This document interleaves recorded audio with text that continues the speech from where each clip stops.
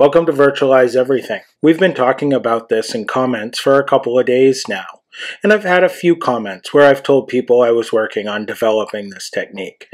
And developing might be the wrong word, more like doing testing. I quickly found this as I was working through a new Ubuntu 23.04 test, where I was hoping some of the improvements that we saw towards Firefox and other snap packages inside of 23.04 carried over to the container image, and where I was hoping some of the improvements we saw in the desktop version with Firefox and other performance of Snap containers carried over to the container version and might have helped Nextcloud.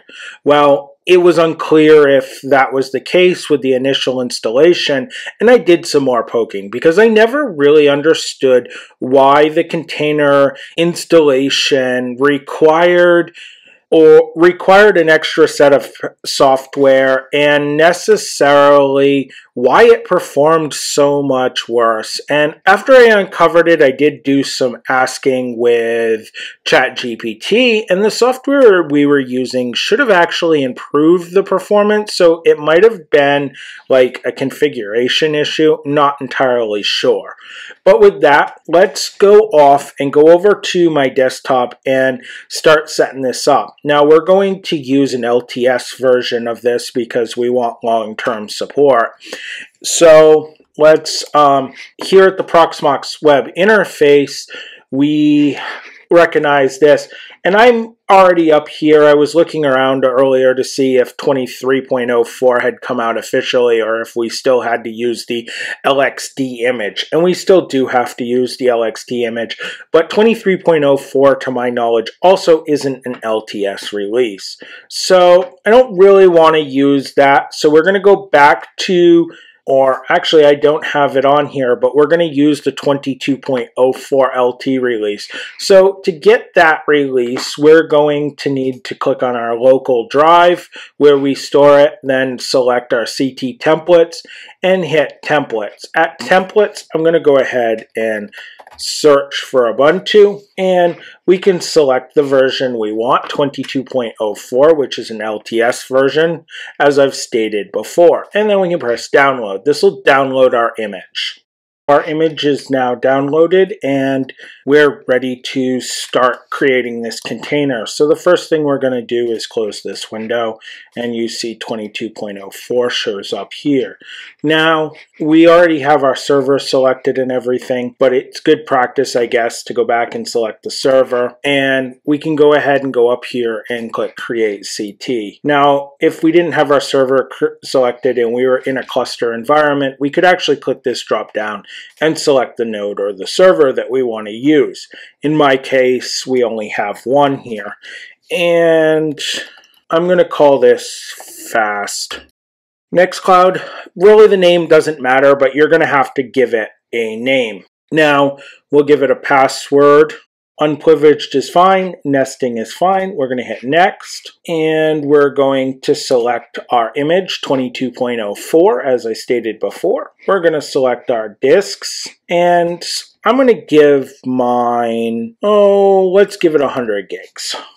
I'm going to give it 2 cores, and I'm going to give it 2 gigs of memory. Network, I'll let it select DHCP. This might not be the best practice for a Nextcloud server, and I actually suggest against it, to the point that I think I will actually show you how to do this. So we enter the IP address 192.168.1, and in my case, let's just go 21. Now this is my IP address. If you're working in a different IP range, you want to work in that IP range. Notice this box is still red. We need to put a CIDR mask. For most networks that work from 0 to 255, that's going to be /24. We're going to configure our router IP address, and if we need to, also configure our bridge. Now by default, Proxmox comes with one bridge. I have a little bit of a different setup here as I'm bouncing around between a couple of different locations and the network's a little bit different. So I'm selecting my second bridge here. Alright, my DNS can be all left alone, and it wants me to look at it and make sure everything's as I like it. Alright, I'm going to go ahead and hit finish here, and this is actually going to create the container from the image. Alright, so we can exit that now, and you see it right here, all created. Now it's time to go into options, and we want to do features, and we want to hit edit, and we want to turn on this fuss, or false, however you say it, and hit OK. And then, of course, nesting is still on. Now, you'll probably, if this is your storage, want to also click here, hit edit, and tell it to start on boot. That's going to start this container up if your system restarts. Alright, so now we can hit start and console, and we're going to log in with root and the password that we set up prior. Now we'll set this up and change this here in a second, but the first thing I want to do is run an apt update, and I'm going to string it together with an apt upgrade. This is a fairly old operating system, even though it is an LTS version, and there'll be a large amount of updates for it. So we want to get them done in the most expedient manner. Okay, so now that we have all of our updates and everything installed, we need to start out by creating a new user. And the user that I'm going to create is VE. Now, you can create whatever user you want, but of course, VE works for us. So I'm going to use the add user command, and I'm going to enter VE. This will ask me for a password, and we can select whatever we want to use. All right. So now we also need to give the user sudo privileges, so we enter sudo at the end. Now if we were to try to do this all in one line, it wouldn't work out for us. So just to be noted, we need to make sure that we do it in two separate commands. Alright, so now we can start actually installing some of the software we need now we have the user. We will have to come back here and finish cleaning up with the users, but we'll do that in a minute here. So we're going to run apt install, and we're going to run snapd, and we'll put a -y. Alright, now that we have snap installed, we can run snap install Nextcloud, and we do have to run this twice. I have a typo here, sorry. So we can run snap install Nextcloud, and we're going to have to run that twice. It will fail most times on the first install with an AppArmor error message, just like that, and we'll just hit the up arrow and enter again.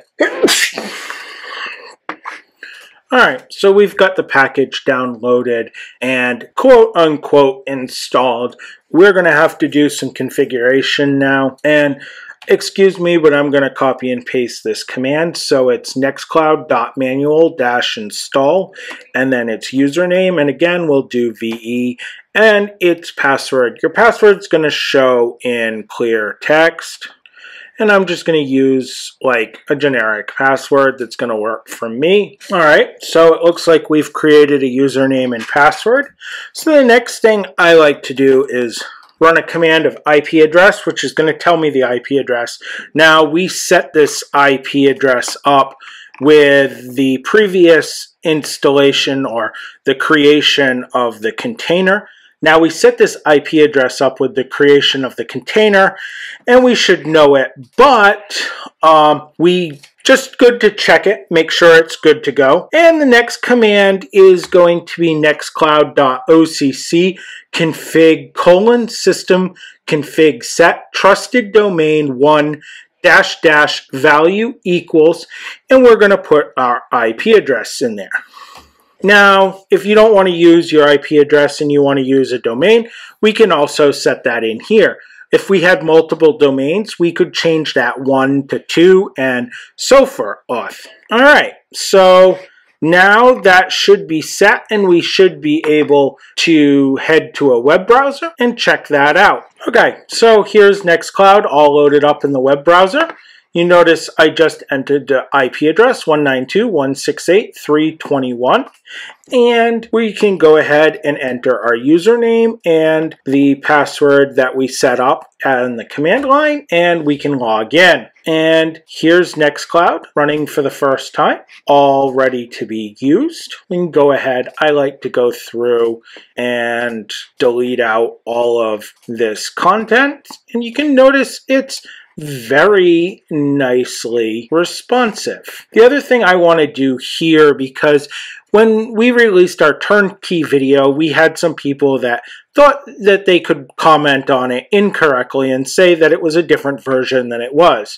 So I want to go up here, and I'm going to want to go to, I think it's about, no, this is not where I want to be. So by default, this is going to install Nextcloud 3 version 25.06. So now that we've determined what version we have and demonstrated it, I want to go ahead and actually lock out the root user account so it's just our user. And to do that, I'm going to go back to Proxmox and I'm going to hit console here.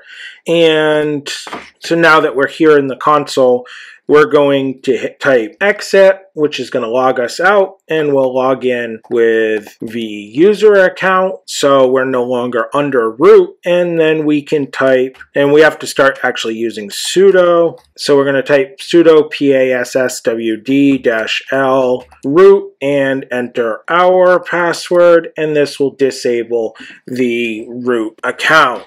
Okay, so we're going to end this video right here with a working Nextcloud installation at version 25, Nextcloud Hub 3. And that's because I want to do the speed testing and everything as a speed testing episode and actually compare it off to the rest of the type of installation. So our standard or our old way of doing a Nextcloud snap install and a Nextcloud turnkey install. And I want to do that on this network. So I want to do it as a full episode because obviously we're now here at the Freedom House. We've left the beach house and the network's going to behave a little bit differently. So we are only using an SG-1000 here, which struggles to handle full gigabit when I push it hard. We do have some pretty good switching, and with my understanding of the way the switches work, the router shouldn't be much of an issue.